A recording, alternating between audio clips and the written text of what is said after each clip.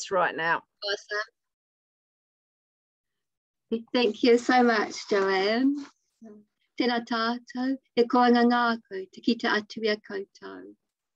So thank you all for coming back. This session follows on for the last one. It's a quick look under the hood at how National Library contributes New Zealand terms to authority files and catalogues around the world. So what we will cover, we'll look at why we create name authority records, a bit about the Name Authority Cooperative Organisation program, what we actually do, and then on to subject authority records and the Subject Authority Cooperative Organisation program. We'll look at creating subject proposals and a little bit about the future of authority work.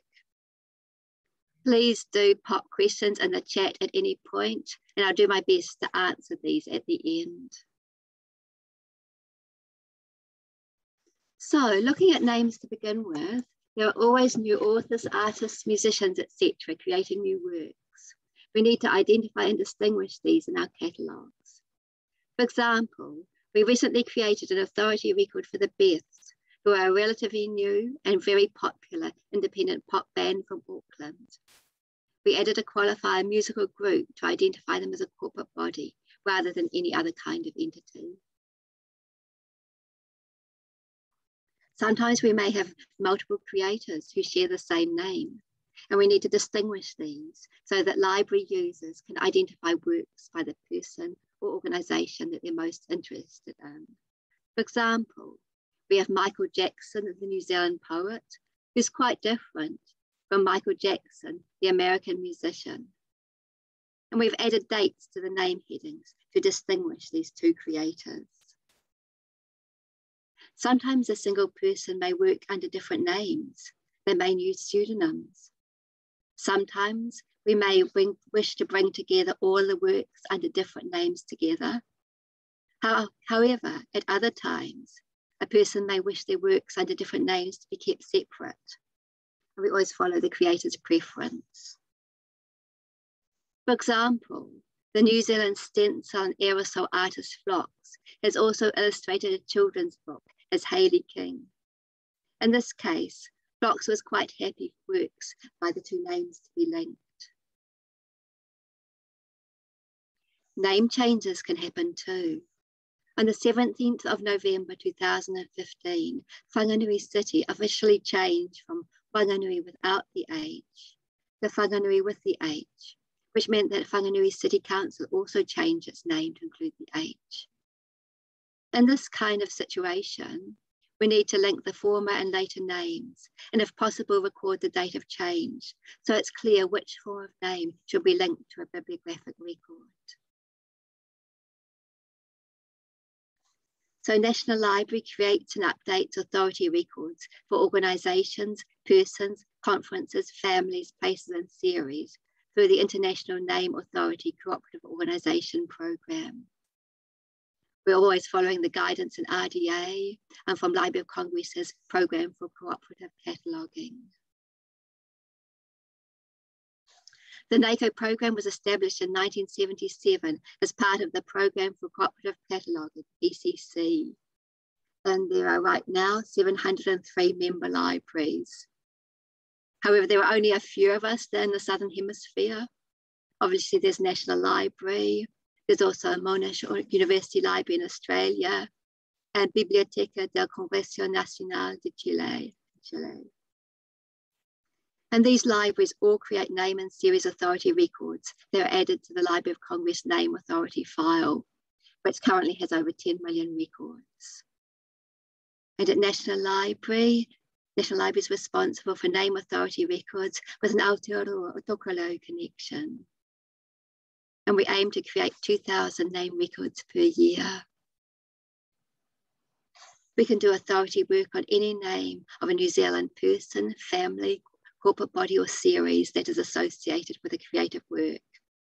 We receive a large number of requests every year, mostly from National Library staff, but also some external requests. Obviously, we need to be selective. We prioritise those names where there's a conflict with a similar name, where someone has changed their name, And also when we've come across extra information in the resource catalogue, which may otherwise be lost. We have a small team of cataloguers who do a shift of authority work along with other cataloguing tasks. In this example, we became aware of the date of death for the artist Bill Hammond, which we added to the authority record. As discussed, we create new authority records for names according to international standards such as RDA, and we add these directly to the Library of Congress Name Authority file. We try to identify variant forms of name and other attributes to identify and distinguish the creator in hand from other creators. We may record relationships, e.g. linking the musician Chris Knox to the band Tall Dwarves. And I think I'm showing my age here.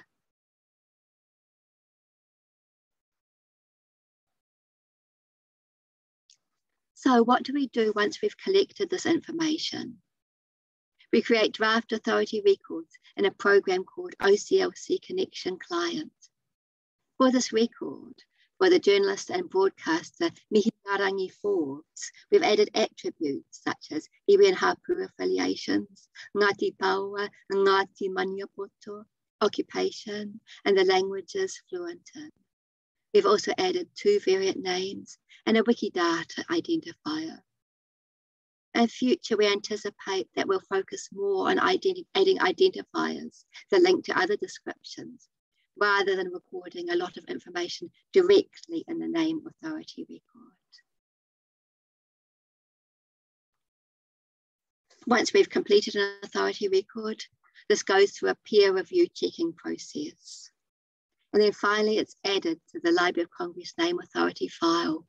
And from here, it's shared further around the world to huge databases, such as OCLC's Virtual International Name Authority file.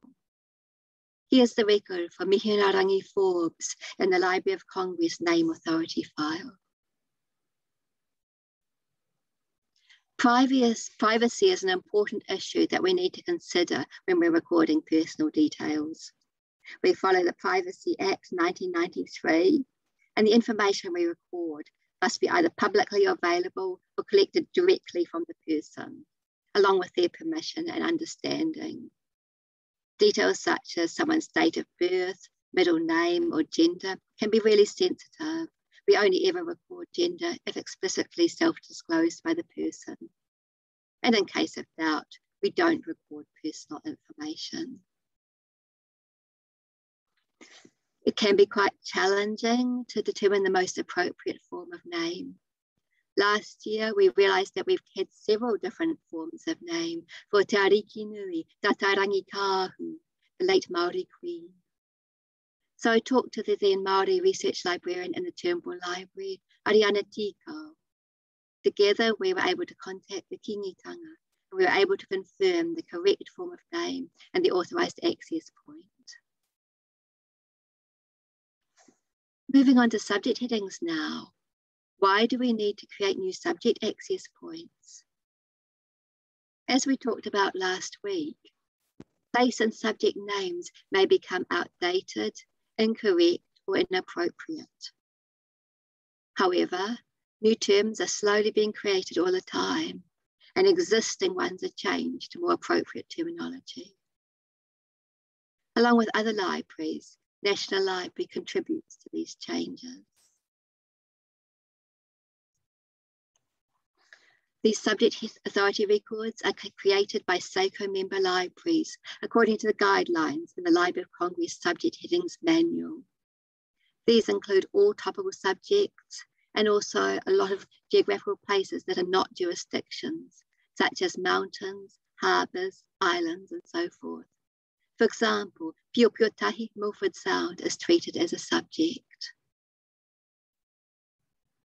All proposals for new subject headings need to be individually approved by the Library of Congress. This can be a slow process that takes several months. Our proposals need to follow the guidelines in the Library of Congress Subject Headings Manual and the SACO Participants Manual. Each proposal is a document that may be a couple of pages long, with preferred, non-preferred, broader and narrower terms.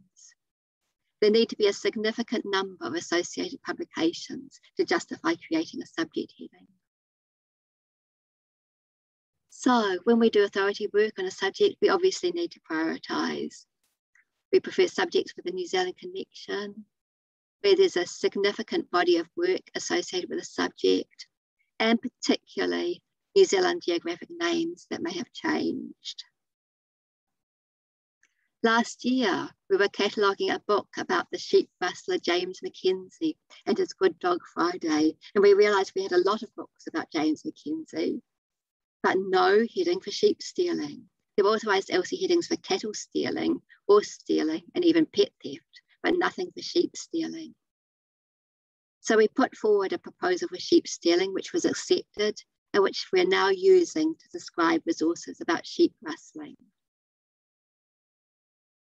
Also last year, we successfully proposed a subject heading for contract tracing. Unfortunately, our proposals aren't always successful.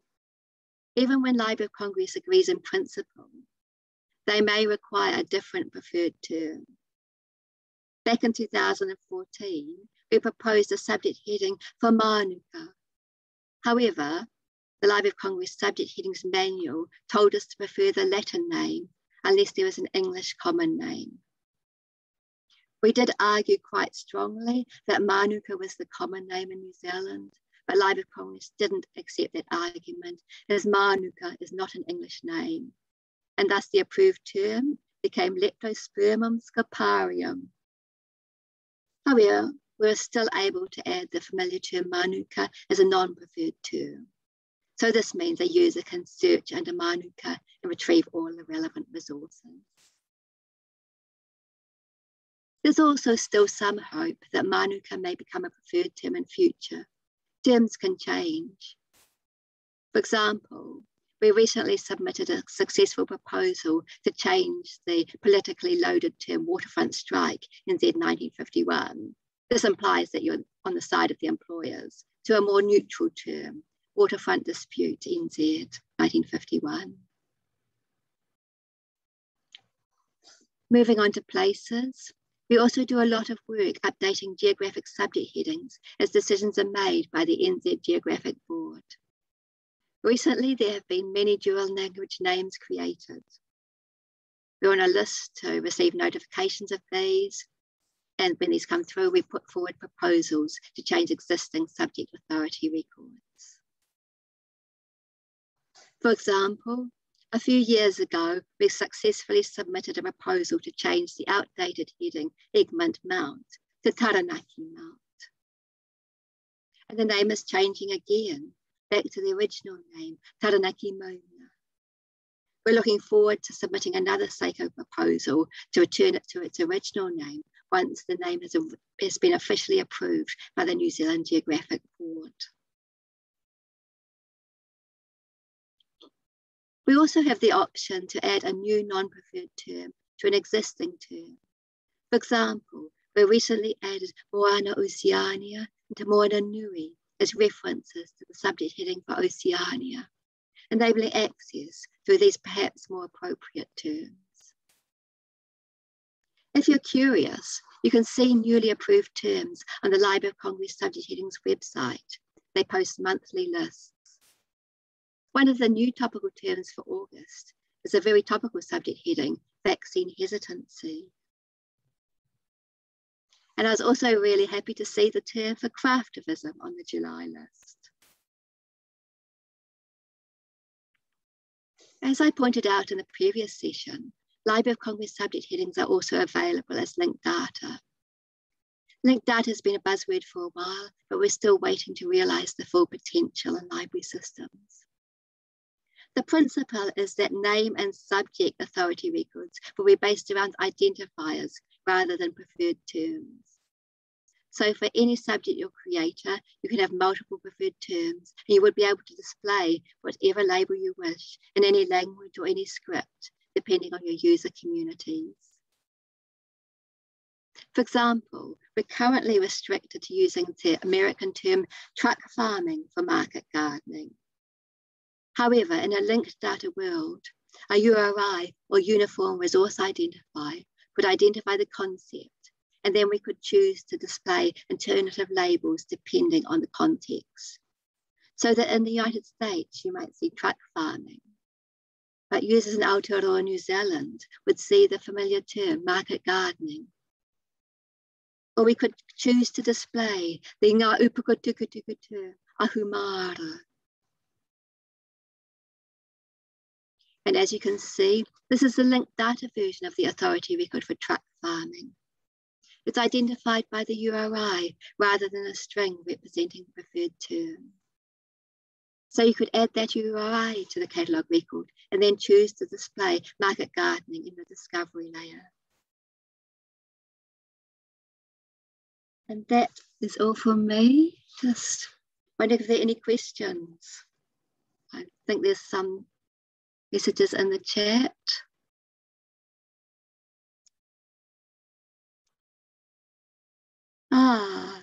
Yep, thanks Kirsty. The list for how to get it onto New Zealand Geographic Board updates. Yeah, definitely I can send you the contact details for that. Yeah, there's a particular contact at the New Zealand Geographic Board and you just email them and then they'll put you on the email list. And I've also got my email address up there so that if you want to contact me later, if certain questions come to mind, you just send me an email at catherine.amey@dia.gov.nz.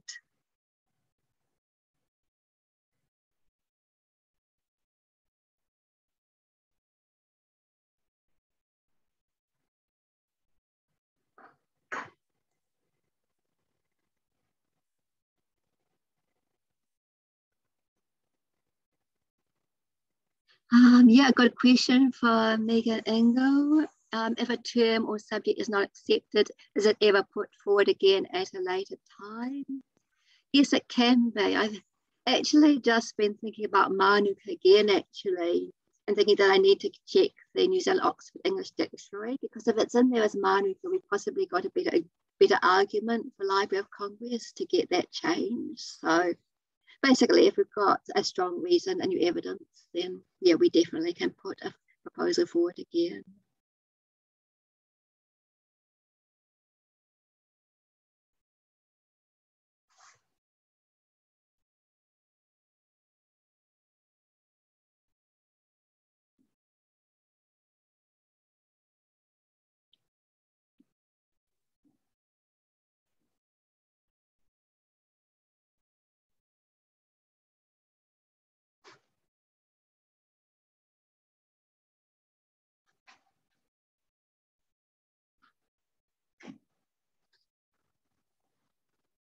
Yeah, thank you, Kim. Yeah, that's a good question. What's the best way for persons and other organisations to put forward suggestions for new authority records? You can either email me at catherine.amey@dia.gov.nz, or there's a more generic email address, which is nznb@dia.gov.nz. I just pop that into the chat.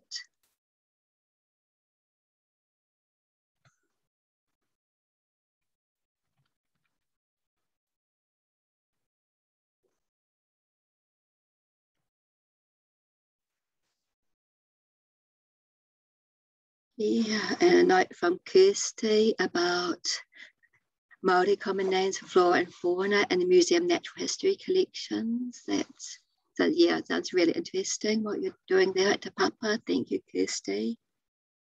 And a question from Nina. Do you ever consider alternative name or subject authority lists if the Library of Congress approval process is too slow or isn't effective?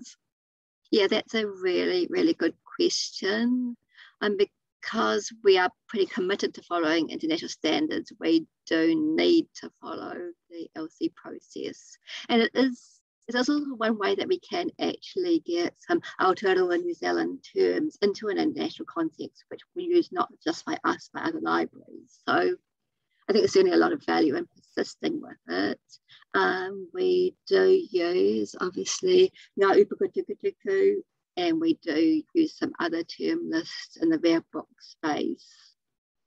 So yeah, certainly it was something that we're open to, but yeah, there's a lot of things to talk about in that context.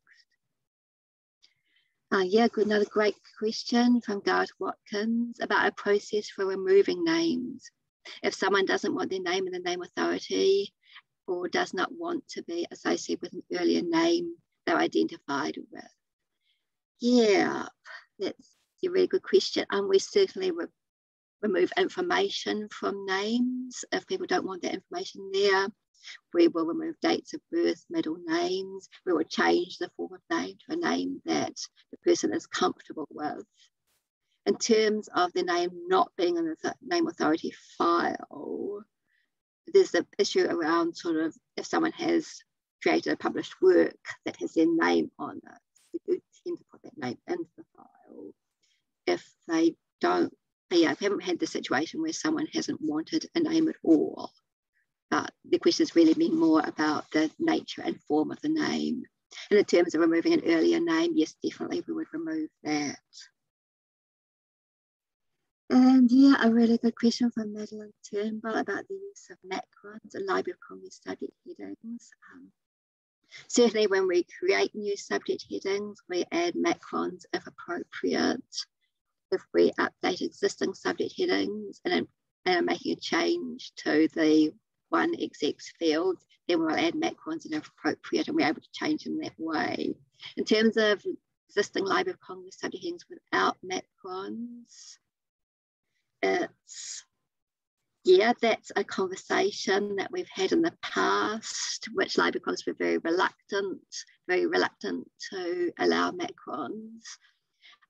This is a conversation we're looking at revisiting, and I think, yeah, there are some more points that we can bring up in support of that argument, because yeah, it feels really wrong that you have subject headings such as Māori, in the Māori language without macrons, and it changes the entire meaning of the phrase.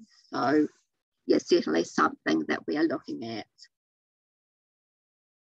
In terms of checking with people before they enter their name and details, the assumption that they're already public figures, we do only record information that's already in the public domain.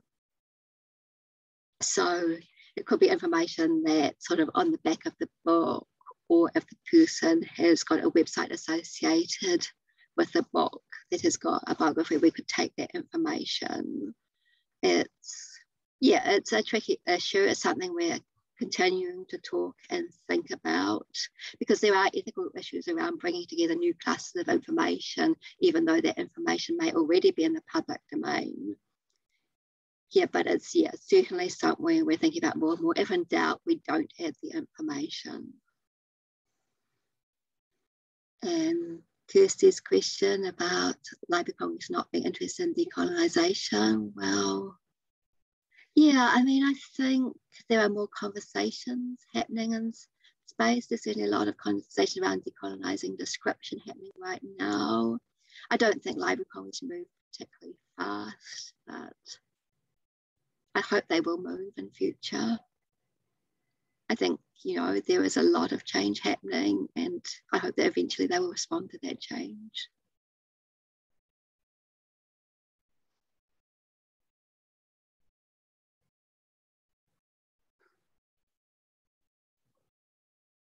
Yeah, another good question from Nina about working across the Pacific and with Pacific Islands to connect related terms and related language terms. We haven't at this point. It would be really important to do this. Certainly something that's on the map. It's about how to make those appropriate connections and relationships. Yeah, and we're sort of about finding that space. It's certainly a really, really important issue. Yes, the linked data space is exciting. It's sort of also about how we have library managed systems that are based around linked data, which things tend to move slowly, but certainly hopeful that they will move.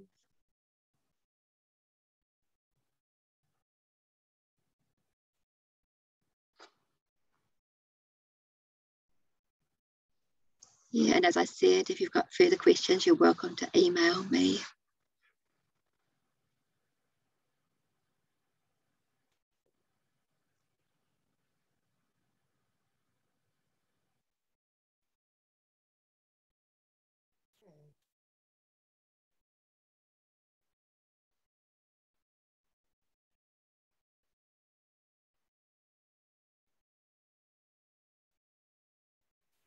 Okay, that looks like all the questions that we've had so far.